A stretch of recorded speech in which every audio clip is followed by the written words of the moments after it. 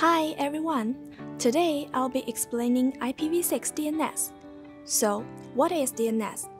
It's short for Domain Name System, which is a distributed database used for translating domain names into IP addresses.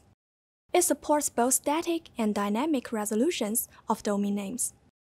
For static resolution, we need to manually create a domain name resolution table, add the desired domain names to the table, and map them to IP addresses.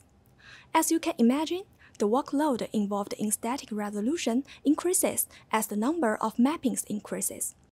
That's where dynamic resolution comes in. Dynamic resolution enables user programs to access a DNS server through a domain name resolver on a DNS client. Packets are typically forwarded across network boundaries using the Internet Protocol, or IP. To guide packet forwarding hop by hop, IP uses IP addresses as destination addresses. This means we can use IP addresses to visit websites. However, we rarely do so, and instead use domain names. Why is this? Although we can use IP addresses to visit websites, remembering a string of irregular numbers is difficult.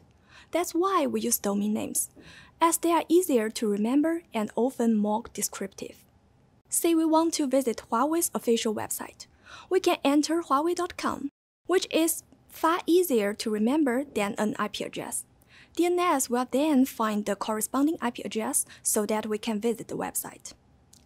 Each computer is configured with a local DNS server. When a website address needs to be translated into an IP address, the local DNS server queries the pre-configured authoritative DNS server to obtain the IP address. Sometimes, multiple queries are involved in obtaining the desired IP address. The pre-configured authoritative DNS server is responsible for responding to the local DNS server.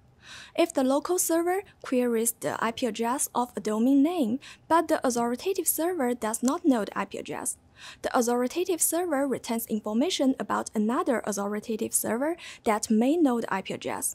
The local DNS server then queries this new server.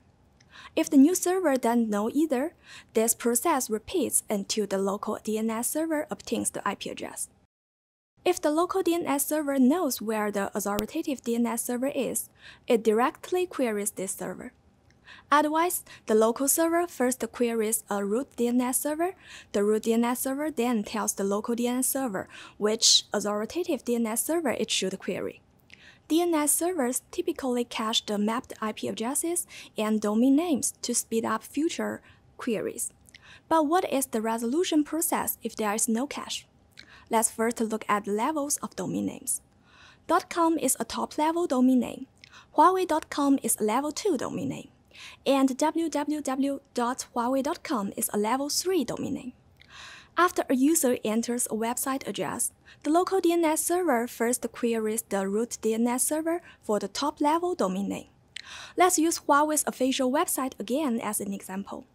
After receiving a query from the local DNS server for the IP address of Huawei's official website, the root DNS server returns the name and IP address of the authoritative DNS server for the top-level domain, namely .com.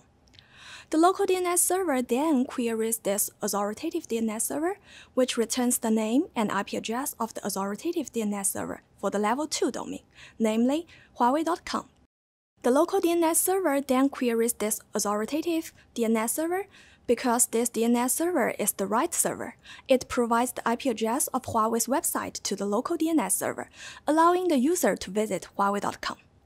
In this process, the root DNS server plays a vital role, as without it, there would be no subsequent queries.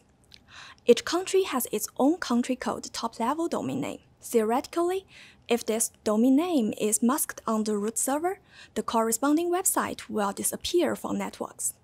This means that someone in control of the root servers could compromise a country's network borders and network sovereignty.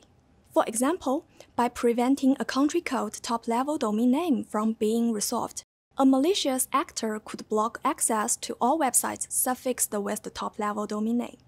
This is indeed worrisome. Luckily, we have root mirror servers. A root mirror server has the same functions as a root server. The most important thing on a root DNS server is the root zone file, which records all top-level domain names. A root mirror server synchronizes data from a root server, meaning that they eventually have the same root zone file.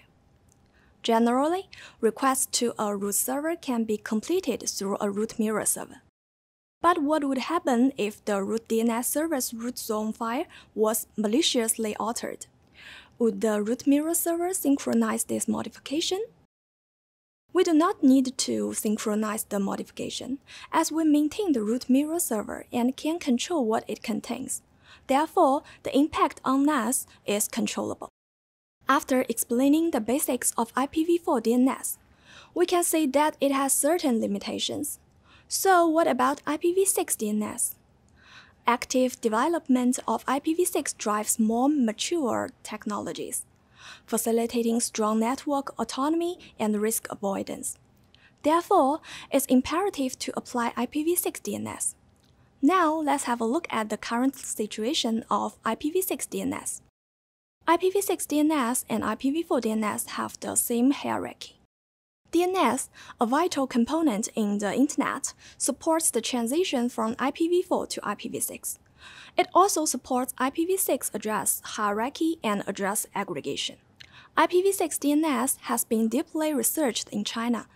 It's much easier for IPv6 DNS to support functions such as automatically identifying dangerous domain names, restricting the number of concurrent recursive queries, and limiting the DNS resolution rate. IPv6 DNS also allows you to configure flexible resolution policies and different resolution modes to schedule traffic. To summarize, we've seen how important IPv6 DNS is and how the DNS resolution process works. While there is room to improve IPv6 DNS, hopefully it will become widely adopted as IPv6 gains popularity. Thank you for watching. See you next time.